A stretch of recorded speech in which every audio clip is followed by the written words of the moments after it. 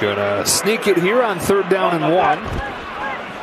Or make it look like that and then run a trick play off it. Kenneth Gainwell, the high school quarterback, whips it downfield to Devontae Smith. 17 yards. But Andre Sacheret plays this well. He's there. He doesn't gain any ground towards Devontae Smith. You can see him coming in right at the point of the catch.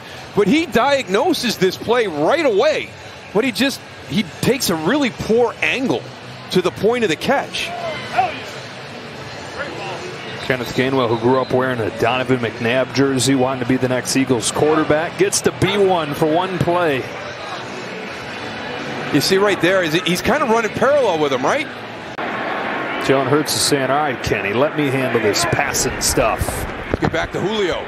Steps up, throws on the run. It is Julio Jones for his 2nd touchdown.